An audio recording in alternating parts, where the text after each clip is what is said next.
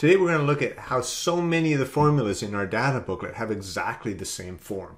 And so if we understand one, we can understand them all. And this all relates to the slopes and the areas of graphs. What you see in front of you is a whole bunch of the formulas from the IB physics course. Most of them are in your data booklet. They're all essentially definitions. And I like to call them per unit quantities. You'll notice that they're all something divided by something else. So for instance, density here is known as the amount of mass per unit volume. Intensity is the amount of power per unit area. And power is the amount of energy transferred per unit time. You'll notice this first column, they're all per unit time. And when we divide by time like that, we call that a rate. So velocity is the rate of change of displacement. Acceleration is the rate of change of velocity, etc. Often you'll see a per unit distance. In these two cases, you're dividing by a delta r, a distance, a delta x, a distance. This third column here, we're dividing by a fundamental quantity, such as mass, or charge, or current.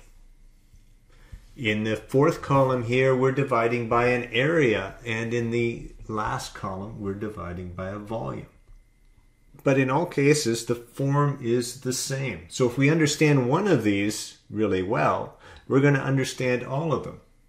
And the understanding basically comes right out of grade 9 math. So this isn't going to be anything complex, but it's a very transferable skill.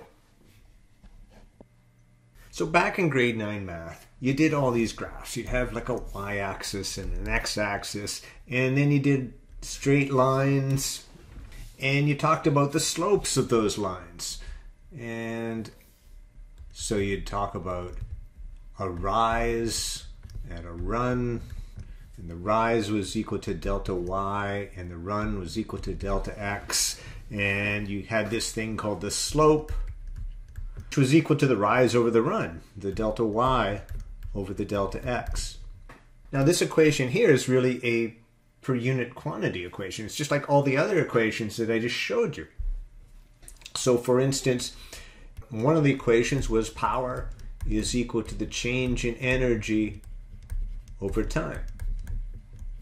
So if you make your x variable time and you make your y variable energy, then of course your rises are going to be changes in energy. And your runs are going to be time intervals. In other words, power is going to be the slope of an energy time graph. And every one of these quantities you could do the same thing for. You could plot position versus time. The slope would be the velocity. You can plot v versus t, and the slope will be the acceleration. You can plot momentum and time, and the slope will be the force. So the slope of these graphs is really the amount the y variable changes by per unit change in the x variable. So once we get out of grade 9 math and out of the y and the x, and we start renaming these x and y variables so that they're going to be things like energy and time, or velocity and time, or electric potential and distance, etc., then we also start getting curves that aren't straight lines. So they might look something like this.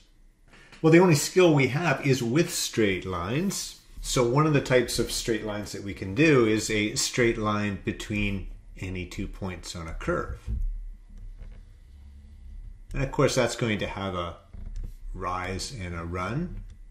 In this case it'd be a change in energy and a change in time. And our slope, which would be the power, will be an average power. What was the average power that was used between the 2nd and 15th seconds? So for an average value, we use the slope of what's called a secant.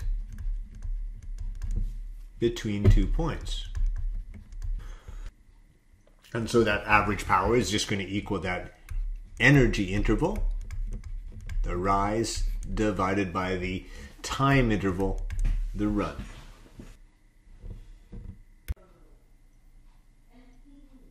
So one type of a straight line that we can draw is the secant line. We draw it between 2 points and we use it to calculate an average value. Another type of straight line that we can draw is called a tangent line. So here's a line. There'll be some place along this curve where this line is tangential to the curve. And it's probably going to be right about there. And what you'll notice here when we've got it tangent to the curve is that the tangent line and the curve, they hug each other. They stay close together for kind of an extended duration. So if I just draw an ordinary line, you'll notice that there's almost no duration over which it hugs the curve.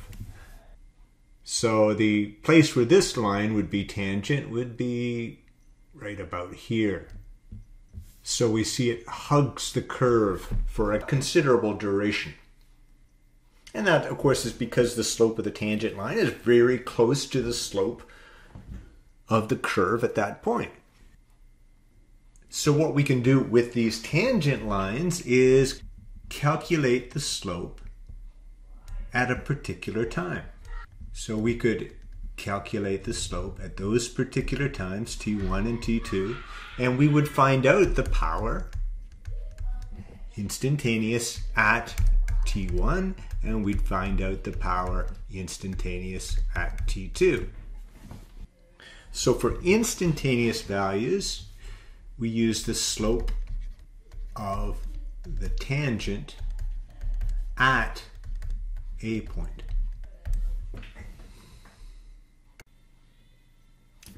Let's try an example. Pause the video, try the question, come back for the answer. So the first thing you have to do is make sure you've got the right equation. And that equation would be that force is equal to the rate of change of momentum, which means our forces are going to be related to the slopes of this graph. In part A, we want to draw a secant from the point on the curve at 1 second to the point on the curve at 5 seconds. And we're going to find out the slope of that secant. This point is the point 5, and it seems to be about 38. This point is the point 1 and 10. So our average force between 1 and 5 seconds would be given by the rise over the run, the delta P over the delta T, which would be 38 minus 10 all over 5 minus 1, and that'll give 28 over 4, which is 7 newtons. So the average force between 1 and 5 seconds is about 7 newtons. Now what we're going to try to do is find out the instantaneous force at 3 seconds. So we're trying to find out the tangent slope right here. I'm going to draw a nice long line that I think has about the right slope there. And then I'm going to move it and see if it hugs the curve nicely. And I'd say I'm just a touch too steep. So I'd say right there, that tangent is hugging the curve nicely. So now I need to pick out 2 points on my tangent. And I'd like to pick out 2 points that will be really easy to read off the graph and that are well spaced. So this point here seems to go through a grid. That seems to be the point 1.5 and 10. So that's a nice easy point to read off. And I think I'll choose this point here, which seems to be at about 4.6 and 50. So my instantaneous force at 3 seconds will be equal to the rise over the run. And it rises from 10 to 50, so 50 minus 10. And that took a time of 4.6 minus 1.5. Plug that in. 40 over 3.1 will give a force of 12.9 newtons at 3 seconds. And of course the tangent is always a bit of an estimate. So if you gave an answer like this on an IB exam, they would accept a range of reasonable values for your slope. So all of those original equations that we had that were all those per unit quantities, and they always had a quotient in them, and that turned out to be the slope of a graph. We can rewrite them as a product. So instead of writing velocity equals displacement over time, we can write that displacement is equal to velocity times time. And then if we do a graph of the two quantities in the product, it turns out that the quantity on the left side will be related to the area under the graph. In fact, it's going to equal the area under the graph. So in this case, our area under the graph would represent a displacement. And that can be done for all of these equations. We can do a power versus time graph, and the area under the power versus time graph will represent the energy.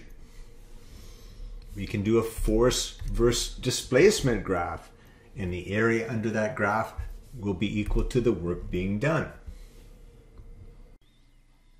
So why is it that the area under the graph is going to equal this product? Let's take the example of velocity, which we know is displacement over time.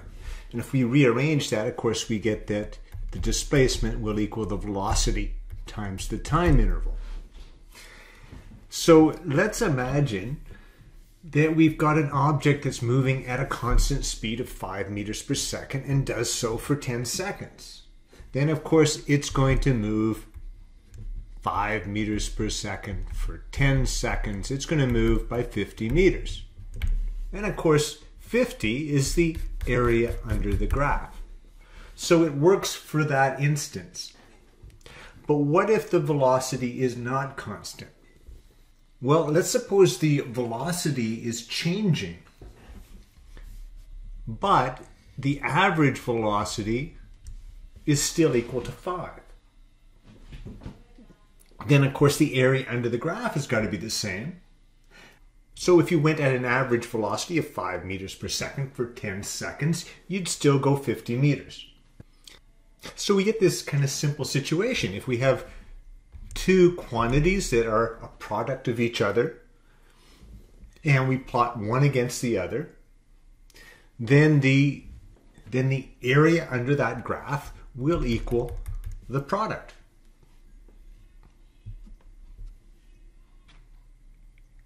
Here are 4 of the most common examples from physics where we use area under the graph. So if we've got a VT graph, then we know that displacement is equal to velocity times time. If we got an AT graph, then we know that the change in velocity is equal to acceleration times time. If we've got an FT graph, then we know that the change in momentum is equal to the force times the time interval. And if we've got an F versus distance graph, then we'd know that the work would equal force times distance. So now all we need to do is calculate the area under each graph, and we'll find these 4 quantities. So in the first one, delta x equals the area would be 50 meters. In the second one, our area would be a half base times height. So our change in velocity would be a half of 10 times 10, or 50 meters per second. In the third instance, we're going to find out how much the momentum changed by.